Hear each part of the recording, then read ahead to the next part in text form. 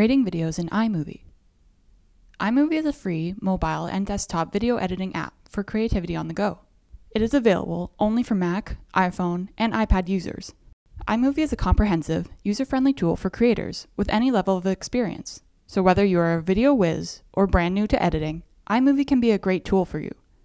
Wherever you are, from your phone to your computer, you can shoot, edit, and share high-quality videos.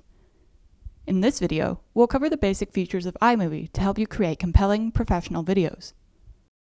Although iMovie is free, you'll need to download the app from the App Store. Once you've done that, launch iMovie. A screen will appear with a prompt to create new. Here you can choose to create a movie or a trailer. Choosing one or the other will just apply a different set of editing presets to your timeline, but these can always be customized later on. For the purpose of this video, we'll be choosing Movie. This will open your empty project. There are three main windows here that you'll be working in. The window in the upper right corner is your viewer panel.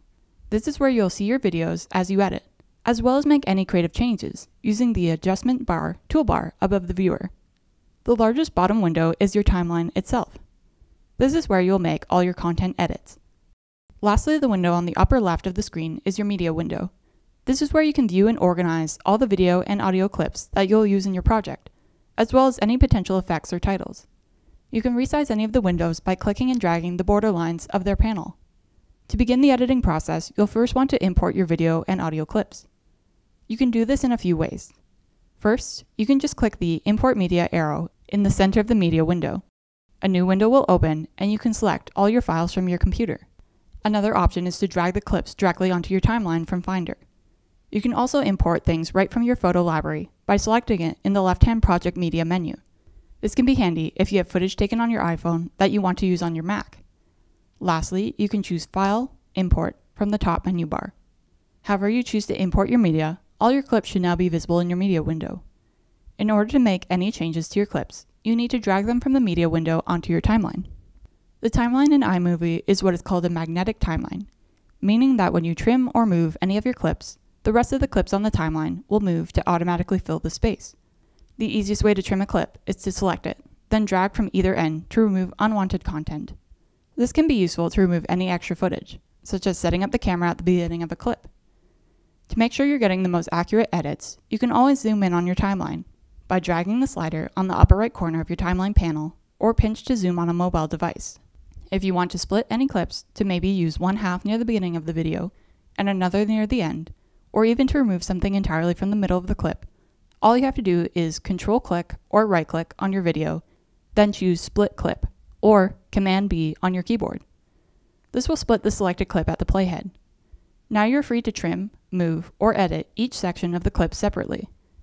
If you do want to change the order of any of your clips, all you have to do is select the clip you'd like to move and drag it to a new location on the timeline. If you want to select multiple clips at once, simply choose a spot on the timeline above your first chosen clip, then drag. You'll see a gray box appear. Drag the box onto all of your chosen clips. You'll see their outlines turn yellow. Release your mouse, and now you can move or make changes to multiple clips at once. You can also choose to only select part of a clip. In iMovie, this can be done using the Range Selector. Hover over a clip in the timeline and press and hold the R key on your keyboard. When the pointer turns into the range selection pointer, drag across part of the clip. Range selections have a yellow border with handles on each side, just like a normal selection. You can trim range selections and modify their video or audio. You can shorten or extend a range selection by dragging either side of it.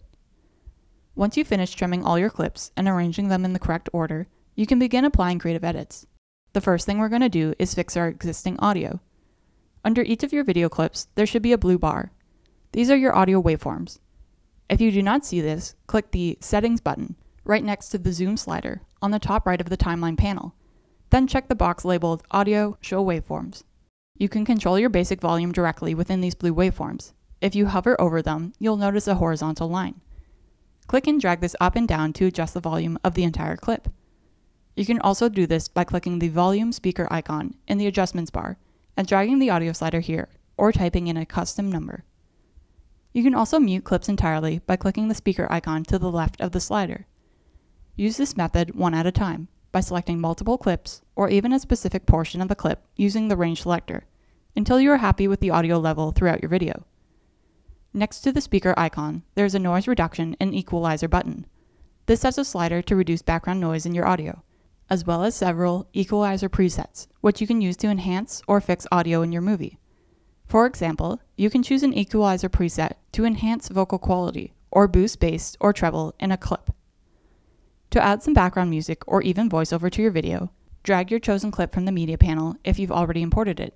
Or to import any additional media, click the down arrow Import button at the top of your iMovie window. Select the music you'd like to use, either from your phone or computer. You can click the Audio button at the top of your media panel. Here you can import music from your Apple Music library or select Sound Effects to browse sounds and music from the built-in audio library in iMovie. If you want to record a voiceover right in iMovie, click on the Record Voiceover microphone icon in the bottom left corner of the viewer panel. The voiceover recording controls will appear below the viewer. You can make any input and output changes by clicking the Voiceover Options button. Then click the big red Record button. Click the Record button again or hit spacebar on your keyboard to stop the recording. The recorded audio appears as a new clip in the timeline above the background music. The voiceover clip will be attached to the clip that was below the playhead when the recording was started. When all your sounds and music are in your timeline and leveled properly, you can begin more advanced audio edits, the most useful feature being fades. Hover over your waveforms and you'll see small dots on the beginning and end of each clip. Click and drag these to fade the audio in or out. The further you drag, the longer the transition will be. To customize your volume even further, you can use keyframes. Keyframes are markers that you can add at specific points in a clip to change the volume at these points. Select a clip in the timeline that contains audio you want to adjust over time. In the waveform portion of the clip, move your cursor to the horizontal volume control line at a point where you want to add a keyframe. After you've added some keyframes, you can either set the volume at the keyframes themselves by dragging them up or down to raise or lower the volume, or you can set the volume of the clips between two keyframes by dragging the lines between the keyframes up or down.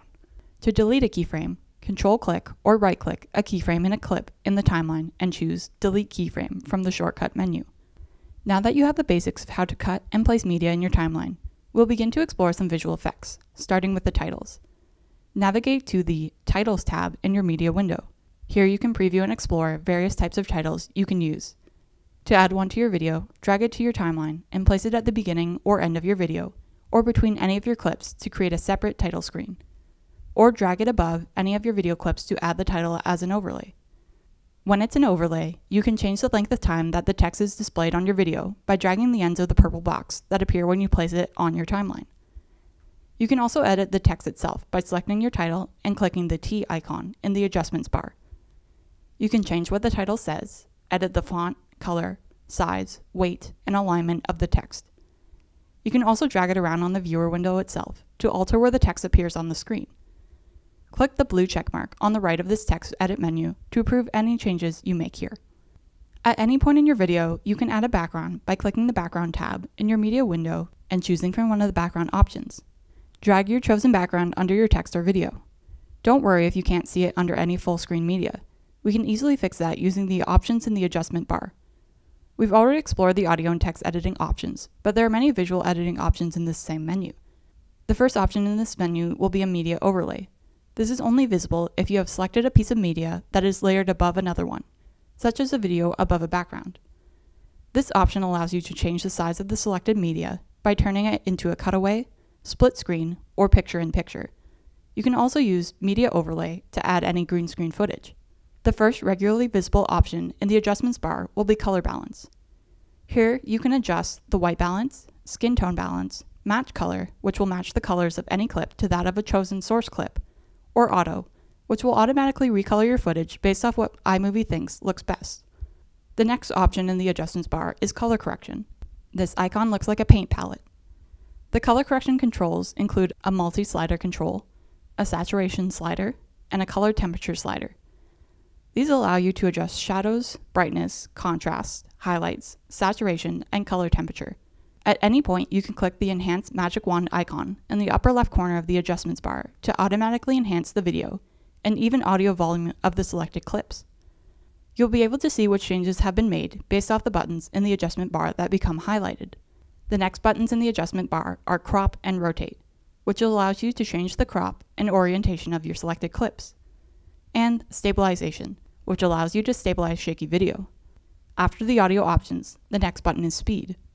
This opens the speed control where you can choose either slow or fast from the speed pop-up menu, and the percentage to either increase or decrease speed. Then, clip, filter, and audio effects. Here you can browse filters to place on your video and audio and adjust their strength. If at any point you're unhappy with the editing changes you made, you can click Reset All in the upper right corner of the adjustments bar. To add more advanced visual effects, check out the Modify menu in the main toolbar. Chances are, if you have multiple video clips in your timeline, you'll want to make them flow together nicely. This is where transitions come into play. Click on the Transitions tab in your media window. Here you can preview and explore various types of transitions you can use. Drag and drop your chosen into the gap between two clips.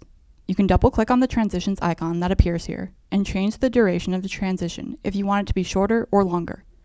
You can also add a basic fade to or from black at the beginning and end of your video by going back over to the Settings button beside the zoom slider in your timeline and checking the boxes for fade in from black and fade out from black. Once you've explored all the editing features of iMovie and you're happy with your video, it's time to export.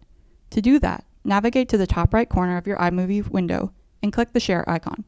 There are options to share via email, YouTube, and Facebook, save current frame, and export file. We will select Export File. A pop-up will appear where you can name the file, add tags, and a description, as well as change some advanced settings, such as format resolution, quality, and compression. Choose Next, and you'll choose where you want the file to export to. Click Save, and now your video is exporting. You can check the progress on the wheel that appears next to the Share button. Once that is done, you can go watch your final product to make sure there are no mistakes that you miss in editing. From this point, you can share your finished video with the world. Upload it to a video sharing website, or just submit it to your professor, whatever is best for you to reach your intended audience. For additional information on creating videos, check out the Videos module on the Learning Portal.